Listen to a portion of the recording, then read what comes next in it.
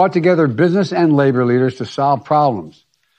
And the much predicted crisis didn't occur. Is there anything legitimate about this administration? I ask that as a concerned citizen because at least you want to know as an American whether the president is a Democrat, whether the president is a Republican, whether the president is a member of the Bull Moose Party. It doesn't really matter. You want a president who is legitimate and who is cognitively there.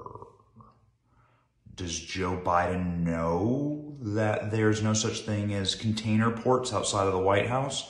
Does Joe Biden know he's not in Long Beach, California, where that photo of a container ship is? Is Joe Biden aware that there's never been container ships outside of the White House? Is that a thing that's okay for America? I mean, it's just such an embarrassment. Why would you put container ships out in the fake window in the White House? Why would you roll out a fake White House set in the first place? What do you think you're doing here?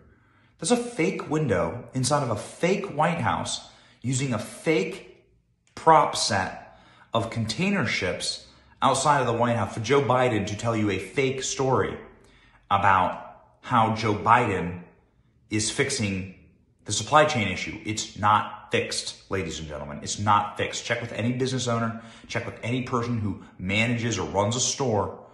Ladies and gentlemen, you don't have a fixed economy. You have a collapsing economy right now in America. And all of the agitprop, right? Agitprop being the Soviet word for state-sponsored media and propaganda information. None of that's going to save them. It's just it's just a complete disaster.